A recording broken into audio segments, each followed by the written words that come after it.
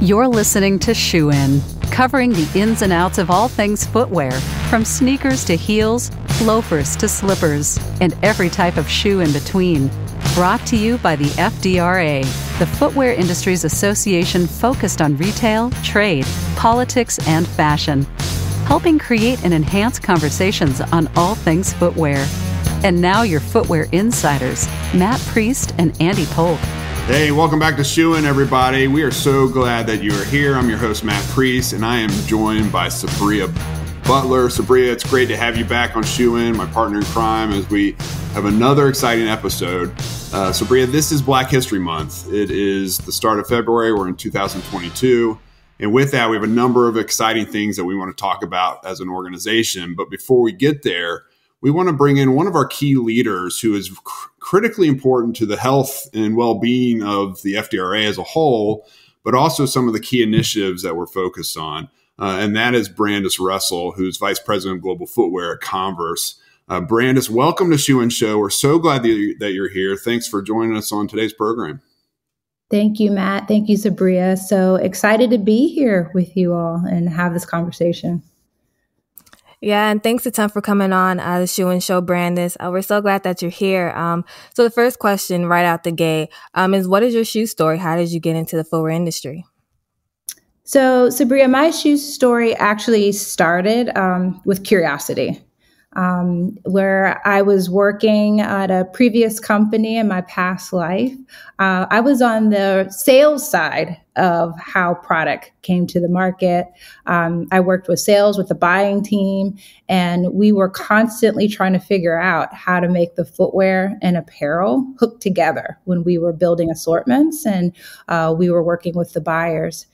And I had a curiosity of like, well, it's got to be easier than this. Like the color palettes aren't matching and the flows aren't synced up. Like, how can I figure out how to change this process? And so it truly started with a curiosity where I wanted to learn the process of creation, and I wanted to figure out how to make that combination and connection of footwear and apparel feel much more seamless than what I was experiencing on the receiving end at that time.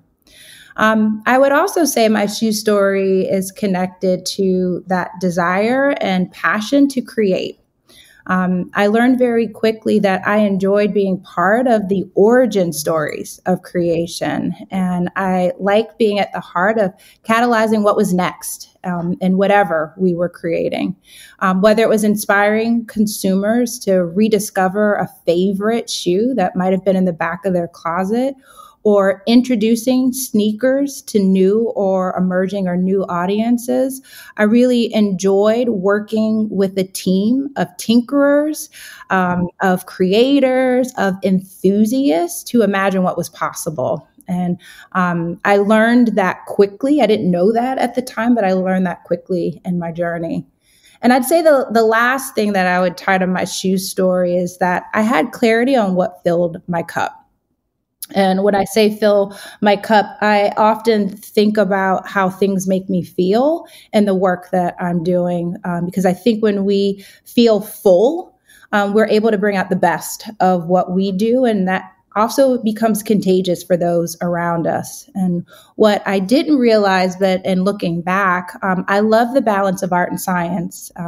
I graduated as an econ major and an English minor. And I always just had an affinity for connecting, thought, strategy to poetry, to self-expression, even to curiosity, which is, believe is filled with creativity as well. And so the work of being in the shoe industry and the roles that so many of us are in are daily navigating and threading the needle between finding that beautiful balance between the art of what we do as well as the science of what we do. So those have just been common themes in my shoe story.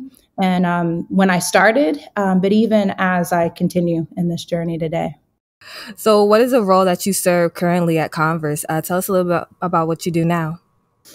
So simply put, I'm the VP of Global Footwear at Converse. And in my role, I'm tasked with leading a team of a lot of diverse and creative people, as I was saying. I look at the team as a group of dreamers, builders, creators, and we are pretty much responsible for developing the company's consumer-led approach to footwear creation.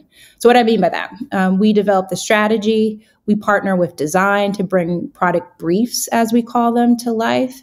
And our development teams work very closely with our partners overseas to actually execute that vision in physical form.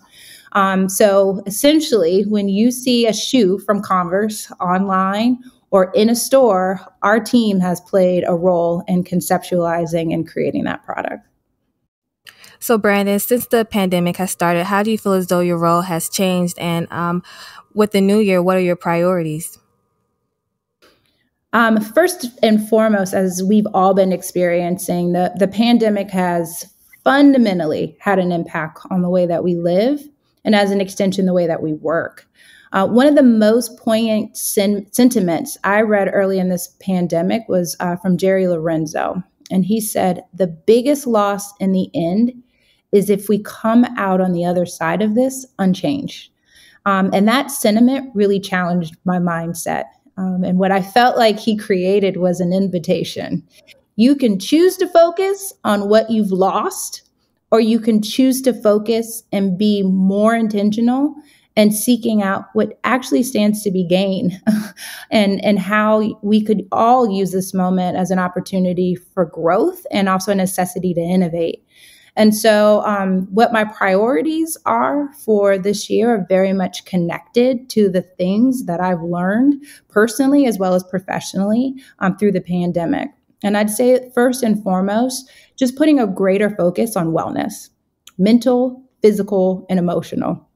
I mean, so many of us live supercharged lives. We're balancing so many dimensions of life simultaneously. I know personally, I was not the best at prioritizing my own just wellness. And so I've recommitted to putting that at the first. I did it well for my son, but I wasn't doing it well for myself. And so heightening that focus for myself, I believe, has also made me more credible in heightening that for my team as well.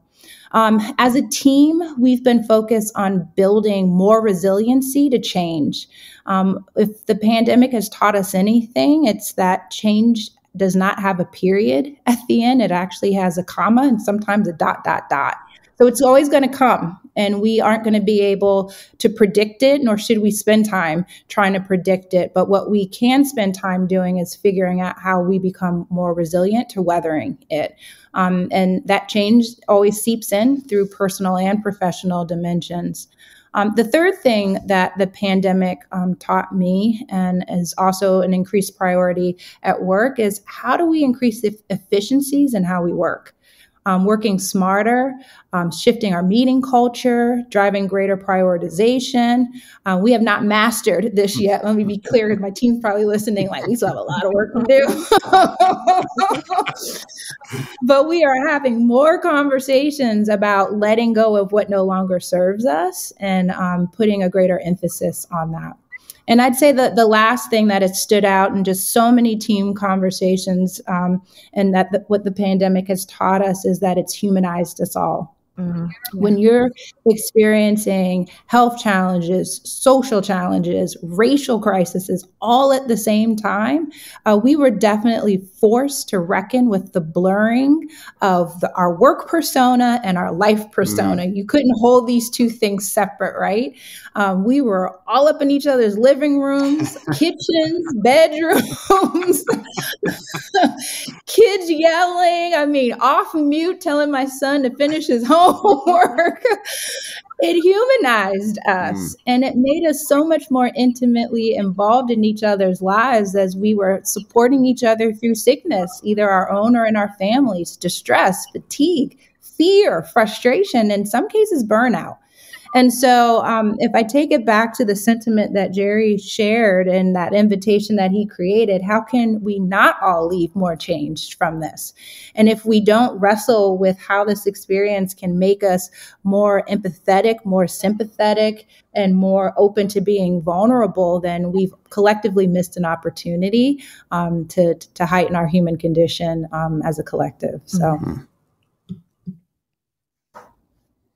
So as you talk about kind of beyond your role at Converse, Brandis, one of the things that's really important for us, selfishly speaking, is that you are on our board at FDRA and you're helping us strategize around our diversity, equity, and inclusion efforts. You drove our partnership with En-ROADS, which we were proud to announce last year as an alum of the En-ROADS program. And you're helping us establish a robust resource center for companies. What makes FDRA uniquely positioned to take on some of the collective opportunities the industry faces when it comes to representation and talent development from your perspective? Yeah, I truly believe, Matt, the beauty of what you have been at the helm of, and Sabria, what you're also part of leading the charge on, is that FDRA brings together change agents across all of the major footwear brands and retailers. And so when you think about that, the intersection of these companies actually have the ability to move the industry forward in a very positive way. And similar to the approach FDRA has taken to sustainability, where it's pushed it as a critical business priority and have become, advocates for industry advancement, I believe that FDRA has the ability to put that same weight behind DE&I and, really evangelize the level of importance and potency for companies that DE&I has on not just their people priorities, but as well as their business priorities. I do think it's important to acknowledge that many of these companies have and are taking positions against systemic topics like DE&I. And the work, Matt, that we've talked about is how do we help catalyze that, share it, scale it, and create blueprints that can join the actions of the industry together. Maybe it's a little bit trite, but I do believe that we are better together. And I think about the work that you all have been doing with Dr. Dwayne Edwards, really pioneering with FDRA to build a space for community and bring Black voices across the industry together. That was a really meaningful and powerful first step. And so what I look forward towards the future is how do we further that work and continue to work towards meaningful change as a collective. Yeah, I love that, Brandis. I'm very proud of what we established in February of 2019. You were a part of that first gathering of the African American Footwear Forum in Washington, D.C. This being Black History Month, though, we want to talk about the present and the future, as you just referenced. And what we plan to do collectively as an organization starting this month and moving forward. And so we have some really cool announcements that we want to lay out there for the community to digest and socialize and start to get very excited about as we are. One is the African American Footwear Forum is changing its name to the Black Footwear Forum. We thought as we conversated around the importance of being more inclusive to Black and brown employees within our industry and making sure that we weren't just creating a singular kind of definition as to who would qualify to be in this really important group. We wanted to be more inclusive while at the same time maintaining the four walls of the structure of the Black Footwear Forum as a place for Black employees to come as a community and gather and network and build relationships and to create and thrive and explore opportunities to grow together. So that's announcement number one. Equally as important is ensuring that we have a group of professionals that are committed to the importance of the Black Footwear Forum and providing us key advisory and guidance and wisdom, which every organization should tap into for sure. And so the establishment of an advisory committee or an advisory board is something that we're very proud to announce. So representatives from Puma and Nike and Morgan Stanley and Converse and Adidas and RG Berry are coming together to help guide us through decision making from when do we gather, where do we gather, how do we set up regional chapters in cities of key importance. So that's something that we're very excited about. And then last, but certainly not least, is the reemergence of gathering in person, something we were all waiting for. The magic that was in the room in February of 2019 in DC, subsequently after that in Portland in August of 2019, we haven't been able to tap into during the COVID era, and we want to get back to it. And that means an in-person event later this year in Detroit in partnership with Dr. Dwayne Edwards at the Pensole Lewis College of Business and Design. So more to come on that. But I just want to get your take on some of these cool initiatives and changes that we're making in the announcements, this announcement that I've laid out there for you. No, I mean, I'm super excited. And to your point, the advisory board and the voices that we brought together in that space were equally energized for being champions of the work that we know we'll need to continue to do together. Having the opportunity to participate in DC, Matt, I know you heard from a lot of folks there. I mean, it was honestly like a family reunion. So many of those people had worked together, had crossed paths, hadn't seen each other in a few years. So it was just so energetic in the room. And to your point, being able to do that in person and do that on the grounds of what Dr. Edwards has built at the Pensole Lewis College of Business and Design is going to be such a special moment.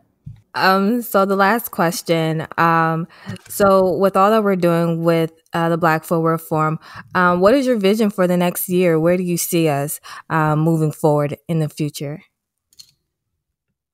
So, what I've recognized over my 20 plus years in just work life is that lasting change takes time. And so, over the next year, what I believe is going to be important to continue to pay attention to and advocate for is that progress that has started isn't stalled. I hope to continue to see progress by each company towards the commitments that honestly they are making on behalf of their employees and that they're equally making on behalf of future generations of talent. And so just having a continued focus on representation in key leadership roles and continuing to see more people within the industry become champions of change is what I'm looking forward to this next year, and partnering with both you, Matt, and the members of the FDRA to continue to advance that. Yeah, I think it's so important, and I'm honored and privileged, Brandis, that you have devoted your time, energy, and commitment to this organization and helping guide us to do what's right by our industry. Our industry deserves a robust approach, a collective approach to diversity, equity, inclusion. Our Black employees deserve the Black Footwear Forum in service to them, to help them thrive, grow, and create opportunities for personnel development. It's just, when I hear about the connections that are made, the businesses that are established, the relationships that are established, just based on the gatherings we've had to date over the last few years, I'm blown away about how that organization is being used to empower Black professionals in our industry, and they deserve no less. And so thank you so much for coming on the program today to talk about these initiatives, talk about your shoe story. For those of you who don't know, Brandis and I grew up basically 2 miles apart and didn't know it at the time. But now we're BFFs forever because of that, but also because of the work that we're doing with the Black Footwear Forum. So, Brandis, thank you for coming on Shoe and Show. We're super grateful for your time today. Thank you, Matt. Thank you, Sabria. Thank you. Folks, this has been another exciting episode of the Shoe and Show. We hope that you will continue to listen, particularly as we make our way through the month of February. Here in 2022. It is Black History Month. We're going to be focusing all month long on those voices and thought leaders and creatives that are helping to guide our industry, and not just for Black professionals, but for all of us who are in this industry. And we're grateful for their leadership. So please tune in next week for another exciting episode. In the meantime, there are well over 300 episodes now in our catalog. Go to shoeandshow.com to access each of those. And until next time, on behalf of Brandis, Sabria, and myself, Shoe and Show is out. Shoe-In has been brought to you by the FDRA, the Footwear Industries Association focused on retail, trade, politics, and fashion, helping create and enhance conversations on all things footwear. For information about FDRA, visit fdra.org.